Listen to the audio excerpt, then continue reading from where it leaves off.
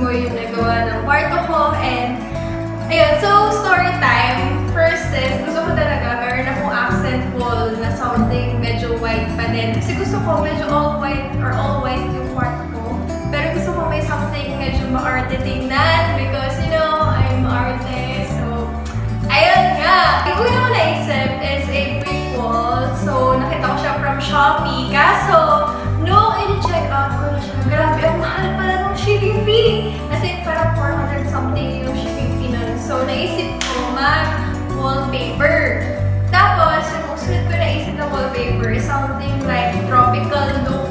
Pero, nung nagtitingin ako online, grabe, ang mahal. Parang mga 400, 500. Isang 2 meter by 1 meter wide. Strip lang siya. So, kung nakita niyo yung itsura ng room ni Gabby Garcia, something ganun yung itsura. Pero, naisip ko, parang I haven't tried to do a mural na ako lang mag-isa because school, parang gumagawa nga kami ng mural, diba? Kami yung nag-paint ng rooms namin. Kasi naisip ko, parang gusto ko na magawa ng ako lang, yung tipo achievement ko na pang sa akin lang. So yeah, ito na!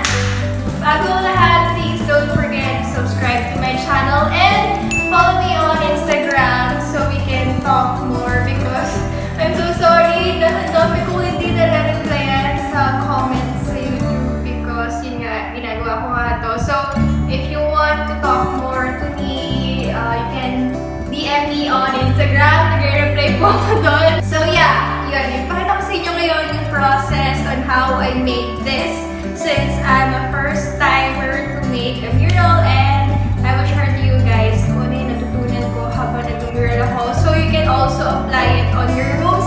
Sana may natutunan kayo. So yun, hindi ko talaga expect na kamayanin ko to. So yan, mamaya na yung result. Pakita ko muna kung paano ginawa. So let's go!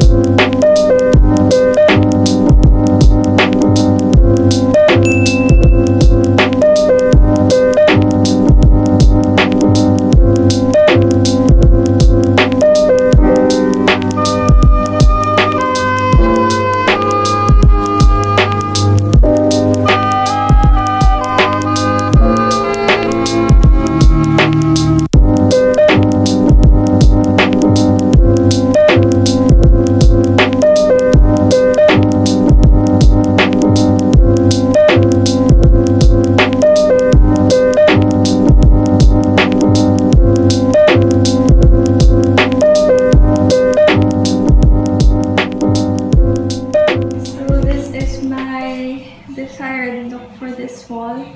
Pero gagawin ko siyang gray since gray naman talaga yung motif ng gusto ko sa room.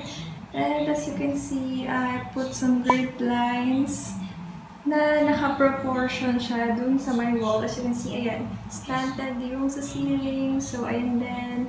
Sukat siya. So, yeah. There. Gagawin ko din yung grid lines dun sa wall. Pero yung hindi visible.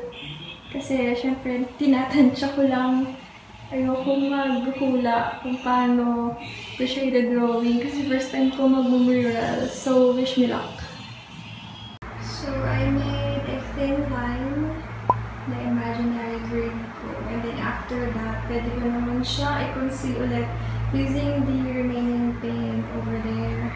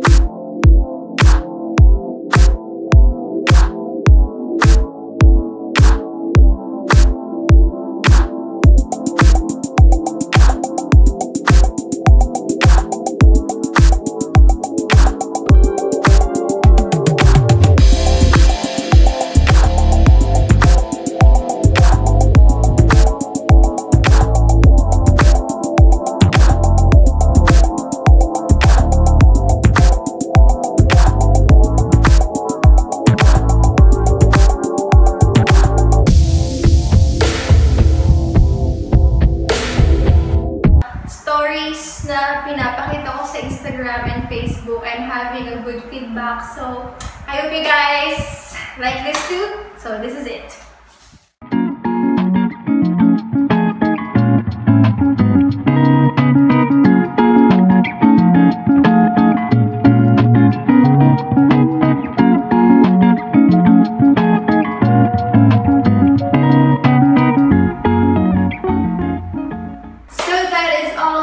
Video. I hope you guys loved what I did. Hindi ko alam, feeling ko, uulitin ko pa ba to?